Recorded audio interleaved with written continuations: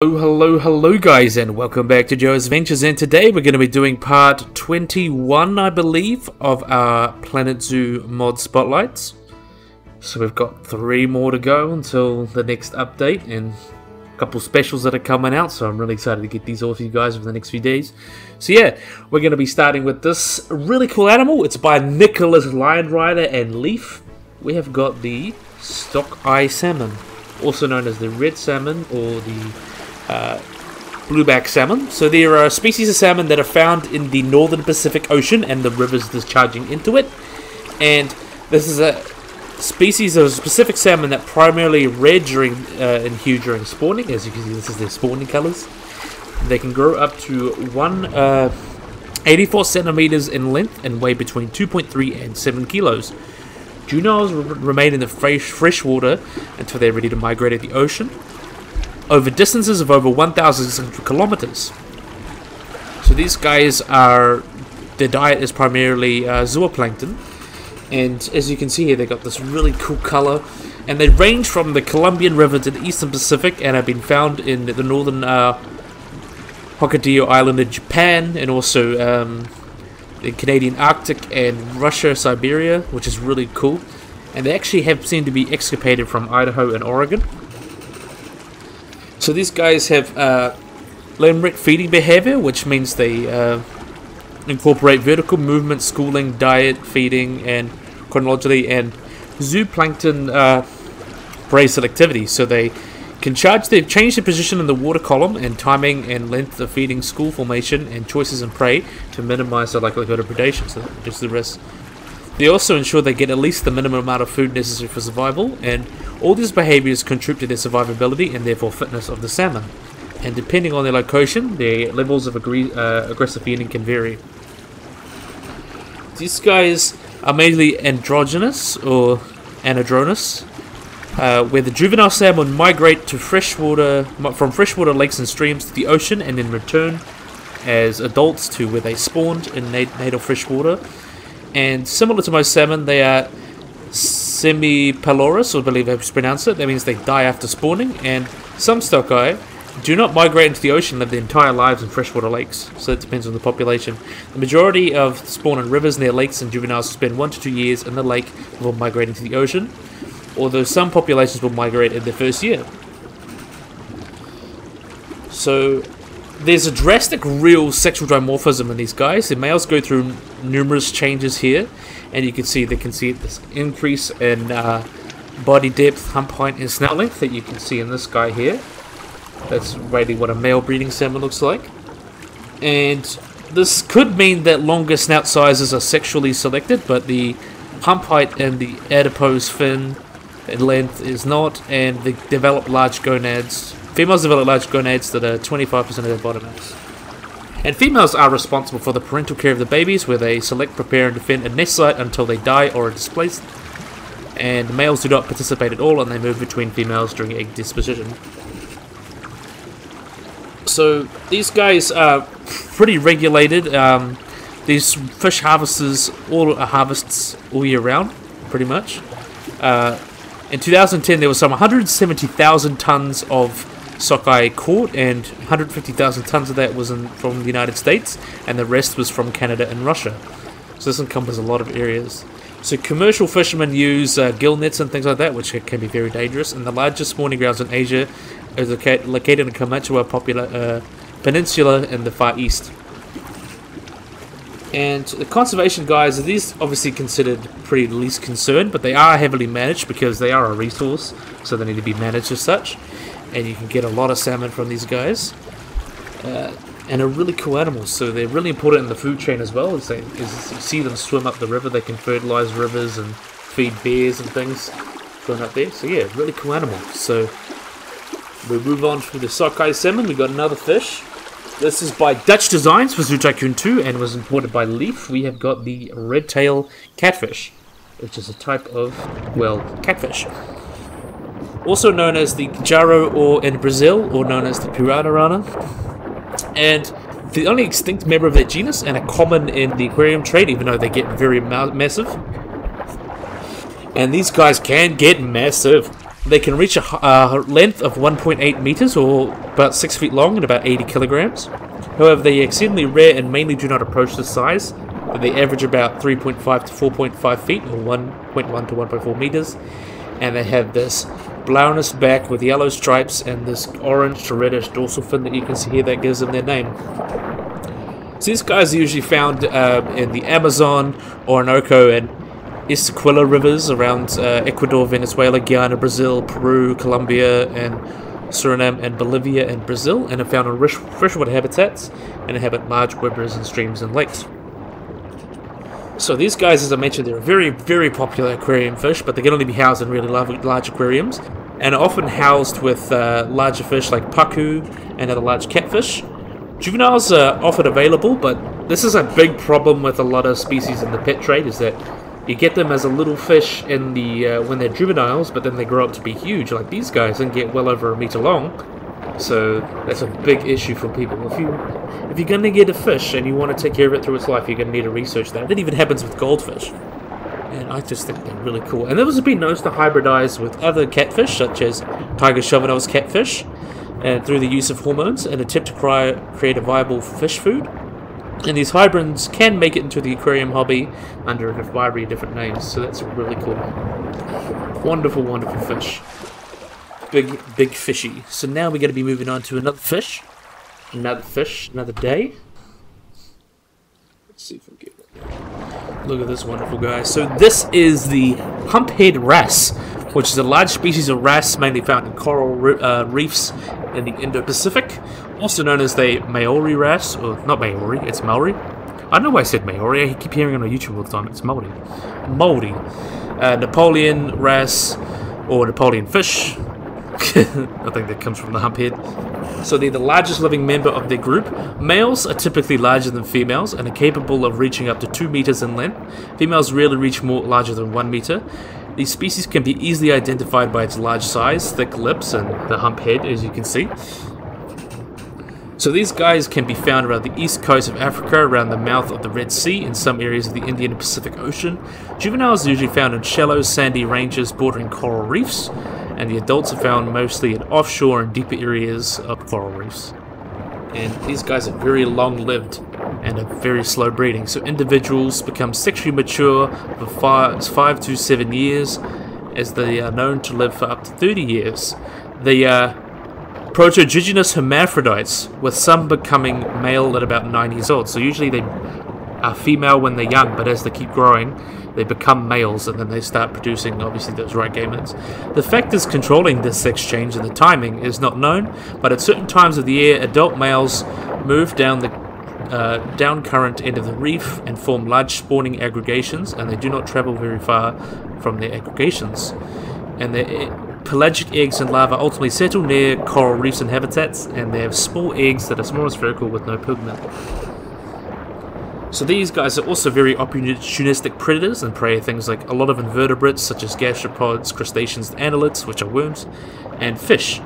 And they rely on stingrays a lot, where they excavate through the sand there and they try and pick off whatever food they can, which is pretty cool.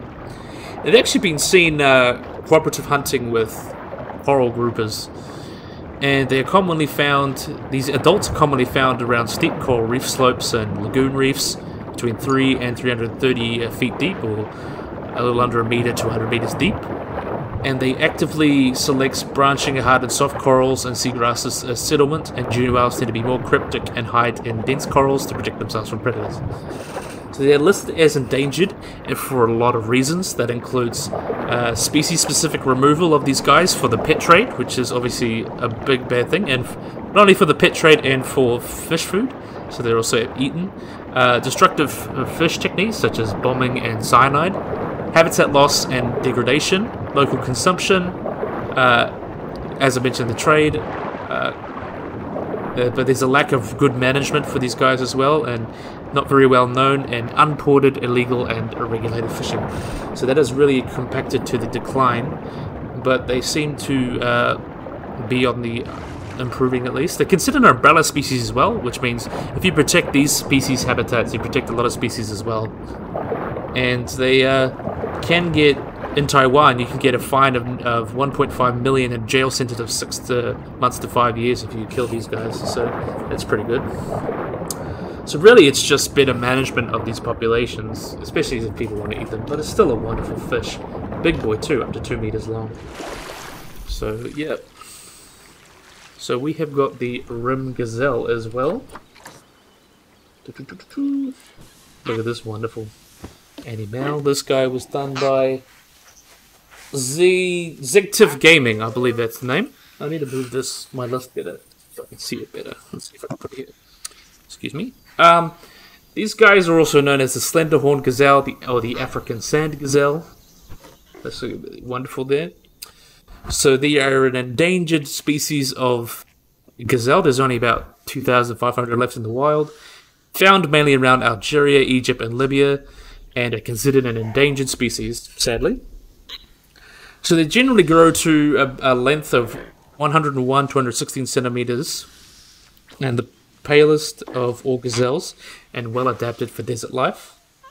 And they can have these tails that are about 15 centimeters long with a black tip and all that, and pretty cool.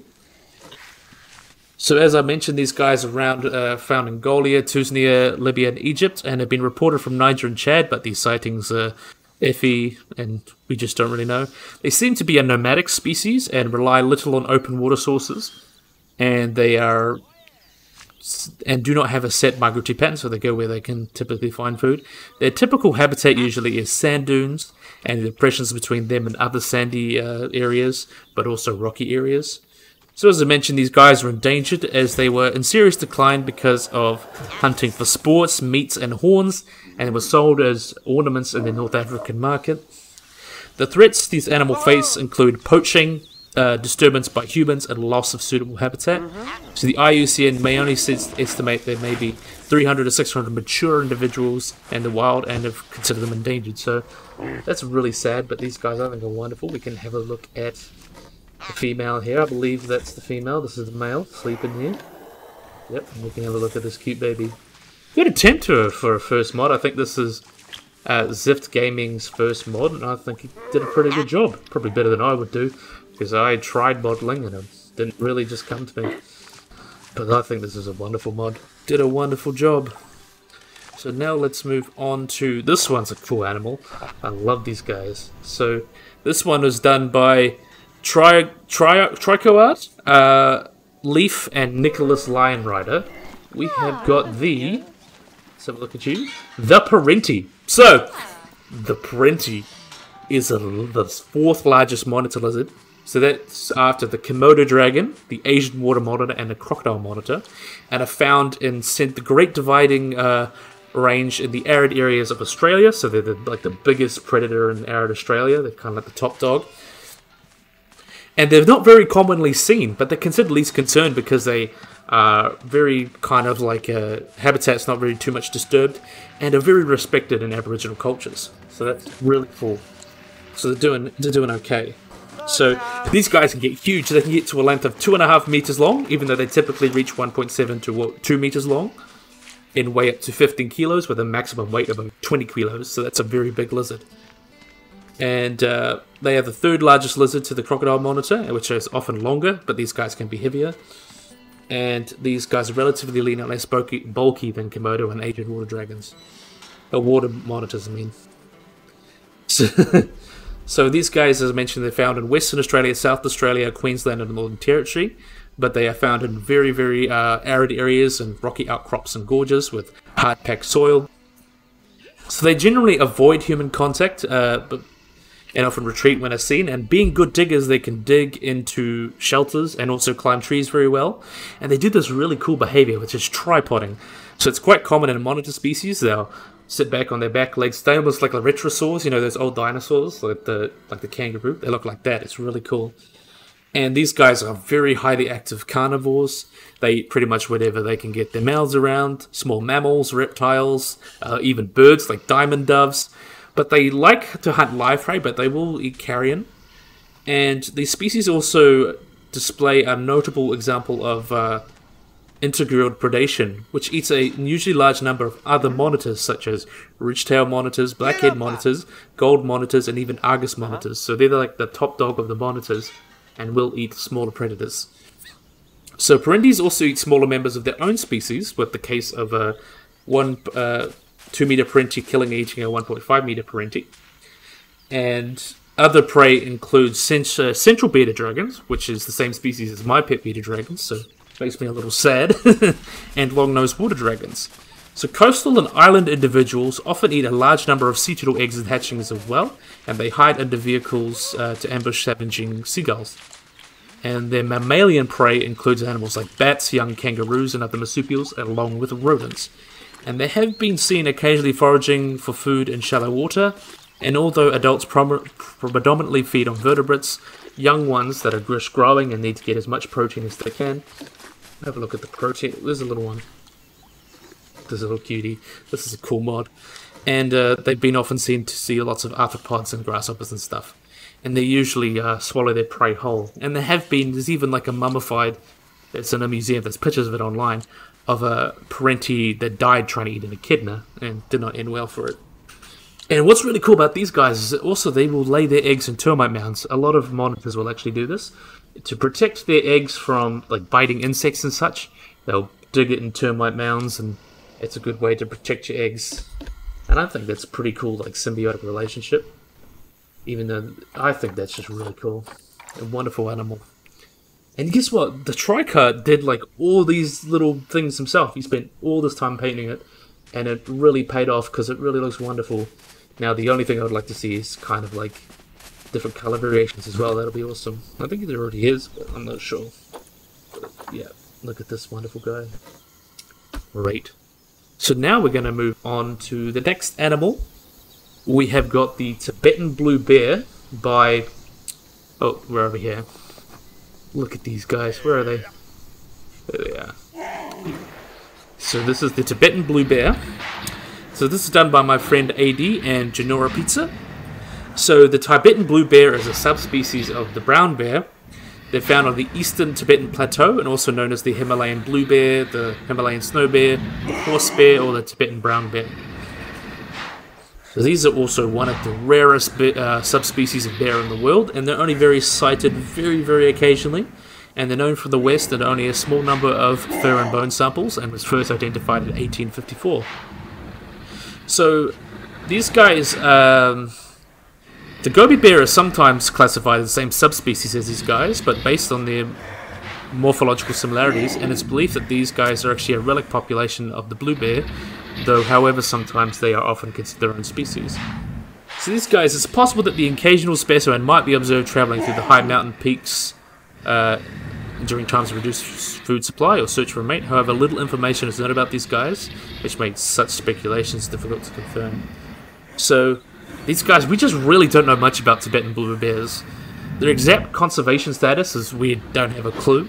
In the United States, trading blue bear specimens is restricted by the Endangered Species Act, which is good, and they have been threatened by the use of bear bile as a traditional Chinese medicine and culture encroachment. So these guys are also suggested to be one of the inspirations for the Yeti, and the 19th expedition was to search for the Yeti, led by famous New Zealander Sir Edmund Hillary. Found 2 scraps of fur that was believed to be by locals of Yeti fur, but they were actually turns out to be portions of a blue bear, which is almost as rare, if not more so, because these guys are not very often seen. And I have to say, these look wonderful. I love these patches of fur, they just look so interesting. I love these guys. Look at these cubs. Look how cute these cubs are with their little white faces. How can you not love them? Adi did such a good job. What, should we have a drink? Wonderful, wonderful. Such a cool animal. Great, great, great. And next, just by themselves, Genora Pizza, we have got one of the great species of moa. We've got the South Island giant moa, and you can see this is the female. Females are actually 280% heavier than the males, and which is pretty much almost 3 times the size. So they're very much bigger, and you can see these cute babies here. So the South Island giant moa is also one of the 9 species of moa that is known to live in New Zealand. And this was the largest species. So there was 2 large species of moa in the genus Dionis. There's the North Island giant moa and the South Island giant moa. The main difference between these guys is the habitat. Obviously, South living in the south, North living in the north. But the South Island giant moa was slightly heavier and had a more robust skull and all that. So these guys were the biggest of them all. Adults, females, stood about 2 meters tall at the back. So they were measured here, and if they reared up, they could reach up to 3.6 meters tall, or 11 feet tall, making them the tallest bird known. So, only one complete specimen is known, or of a moa egg, but they are very commonly found in places, even with ancient DNA, so there has been studies to show how, that's the reason we know there's 9 species of moa. There's been lots of genetic studies to look at these guys, and found that are actually closest living relatives are the tinamous from South America. That shows that they are not very closely related to kiwis at all, and the Rattay family tree is really, really interesting and cool. So these guys lived on the South Island of New Zealand, where they pretty much just lived in every habitat they could. They lived up in the mountains, subalpine habitats, and ranged from grasslands and dunelands. And in New Zealand, there was a lot of different habitats these guys occupied. And the reason that the males are believed to be so small is that from studies to look at the robustness of moa eggs compared to other birds of similar size, like the ratios, shows that comparatively, moa eggs were very, very brittle. So it's likely the male was smaller so they could better incubate the babies. And then you can see here these wonderful babies here. These ones are based off tinamous. I love the inspiration of the tinamous. I think it looks really good. So yeah, and these guys lived very recently. They only went extinct about a few hundred years ago when the Maori people, or the Māori, came to New Zealand and introduced rats and dogs, and they also introduced themselves and killed a lot of these large animals for food. And actually, moa just means chicken. So this guy was just food for these Maori, and what happened was, since there's such slow breeding, like they didn't reach sexual maturity until 20 years old, since they were so slow breeding and only produced 1 or 2 eggs maximum. They couldn't keep up with the hunting, so that's why they were driven to extinction. So there is genetic evidence, and there has been even political, talking about political will, you could say, to try and research genetics to maybe even bring these guys back from extinction. So I think that's really, really cool. So yeah, that's the moa. And now we've got, by TNT Gaming 999, we have got the Carnotaurus. And the thing I love about this Carnotaurus is that it's got the cassowary sounds, which is actually the most accurate sounds we probably have. We know that dinosaurs are related to birds, of course, and probably have very similar sounds, like dark grunts and booms, like large birds and crocodiles. So these guys are a genus of theropod dinosaur. They're in a Balisaurid from the late Cretaceous and lived between 72 and 69 million years ago.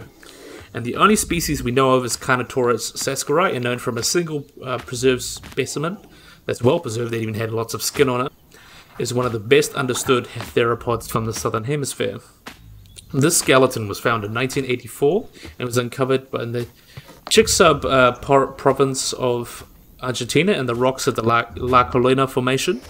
And it's also a derived member, as I mentioned, of the Balisaurids, a group of large theropods which occupied the large predator niche, similar to like Tyrannosaurus, in the southern land masses of Gondwana in the late Cretaceous. So Carnotaurus was a really cool, lightly built predator. They measured from 7.5 to 9 meters long and weighed at least 1.35 metric tons. Though the individual that we have is not believed to be fully grown, so they could potentially get bigger than this, but though probably not by too much. So these guys were very highly specialized compared to other Balisaurids. They had very long legs and are very slender, and they have these really thick horns here that kind of get these Carnotaurus name. Carnotaurus in Latin meaning meat-eating bull. So you can see they've got this really cool distinctive horns, and they have a very deep skull and a muscular neck, along with these long, slender limbs, which is pretty interesting to show that they probably chased a lot of their prey, and their horns may have been used for fighting co-Pacifics, like bighorn sheep kind of Maybe not in that fashion, but they were used to fight others for the right to mate or territories or whatever they were fighting for. And we know that these guys, since they have pretty well skin preserved, they had very small scales that are non-overlapping at about 5 millimeters in diameter, and it was interrupted by large bumps that you can see lined on the side of the animal. And there's no hint of feathers, so these guys most likely did not have feathers. And we can also see here, similar to Tyrannosaurus, these guys consistently lost their arms, even to a greater extent than Tyrannosaurs, and lost their arms almost completely. And a lot of people have theorized that if the KPG extinction didn't happen, these guys could have potentially fully lost their arms. So, the feeding habits of these guys is unknown, but they're believed to have been able to hunt very large animals like sauropods, but there's also other interpretations that believe they may have been very fast, almost like a cheetah, to catch smaller prey. So in reality, they probably would have just eaten whatever they can get in their mouths, like most animals do. And the brain cavity suggests that they had a very, very developed sense of smell, while hearing and sight was a little less developed, but well good at smelling, and were adapted for running and is considered one of the fastest theropods. So obviously these guys, they have no conservation status, they're extinct, and they've been extinct for 70 million years, 72 million years, or 69 million years, and I think it's really cool to have these guys in game. I think they fit pretty well. So yeah, now we have got, last but most definitely not least, we have got, by Leif and Archaea, how you pronounce it, we have got the whale shark. So this is probably one of the biggest animal we've had in the mod pack so far. So this is the whale shark, which is a slow-moving, filter-feeding carpet shark, and is the largest known fish alive today, so the largest living fish.